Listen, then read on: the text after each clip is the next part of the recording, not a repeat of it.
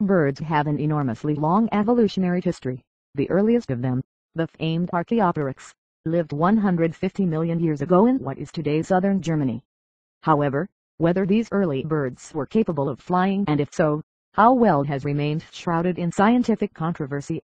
A new discovery published in the journal Scientific Reports documents the intricate arrangement of the muscles and ligaments that controlled the main feathers of the wing of an ancient bird, supporting the notion that at least some of the most ancient birds performed aerodynamic feats in a fashion similar to those of many. An international team of Spanish paleontologists and NHM's director of the Dinosaur Institute, Dr. Luis M. Chiappe, studied the exceptionally preserved wing of a 125-million-year-old bird from central Spain.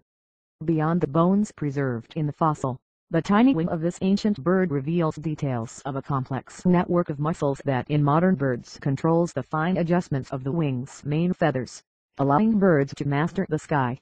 The anatomical match between the muscle network preserved in the fossil and those that characterize the wings of living birds strongly indicates that some of the earliest birds were capable of aerodynamic prowess like many present-day birds, said Chiappe, the investigation's senior scientist. It is very surprising that despite being skeletally quite different from their modern counterparts, these primitive birds show striking similarities in their soft anatomy, said Guillermo Nadalon, the doctorate candidate at the University of Bristol in the United Kingdom and lead author of the report. Ancient birds may have flown over the heads of dinosaurs, but some aspects of the precise flight modes of these early flyers still remain unclear. See the description.